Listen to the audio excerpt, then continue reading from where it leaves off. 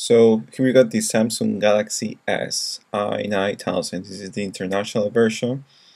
So you can see it's got the button in the middle. Well, I got this one after the N8, so pretty happy with this so far. Just this is like a monster. I am not bashing Nokia, just happened to be a bad cell phone. Just was hoping to give it a good chance to Nokia, but at the end it failed. But so the Galaxy S, it's been like amazing. Just updated to 2.2 like a couple weeks ago, and it's been fine. So I got a trouble like with my Gmail account. I know there's an issue that the calendar here doesn't sync with your Google Calendar. So it will sync with your primary calendar, which is the first one or whatever. But if you add more calendars, like I don't know, school trips, something else, it won't show up here. So I had the same trouble, and I got a solution for that.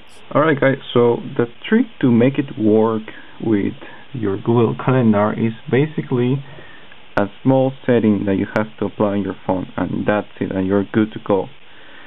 So you gotta first do this. You gotta go to settings and then to calendar sync, and you need to enable auto sync.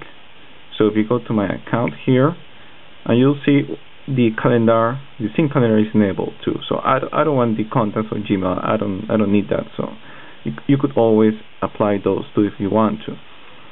So we'll see.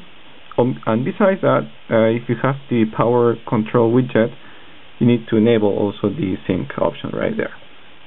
So we have all these things activated. So we're gonna go back to our calendar here. So right here. So we're gonna add a calendar. It's gonna go for test.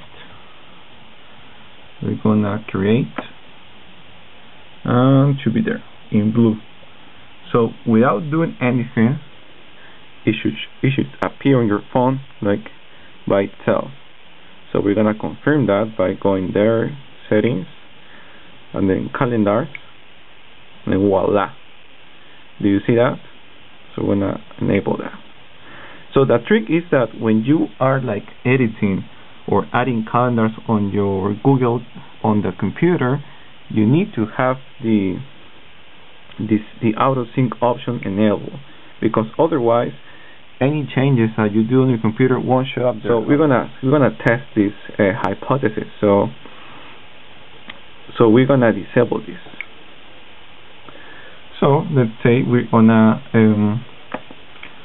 add a test 3 calendar.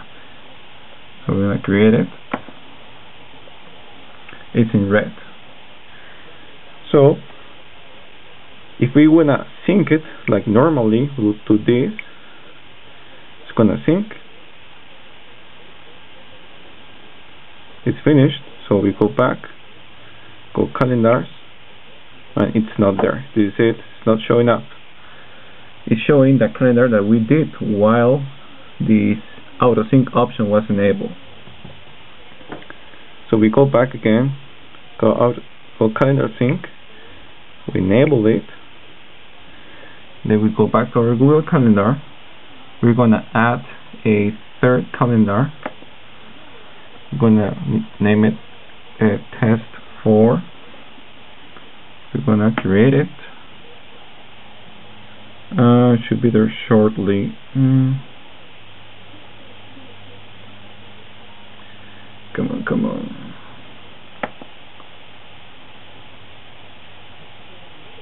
Did we add it? Test 4. Oh, there we go. Oh shit, we did it 2 times. Alright, doesn't matter. Okay, so we just added 2 calendars, 2 different colors. So we're gonna go here, and since the auto sync was enabled, we should see it. Do you see that? That is just perfect. So the only calendar we don't see is the test 3, which we did while the auto sync was disabled. So That's all you gotta do, and you will have all your calendars, as many as you want, synced to your phone.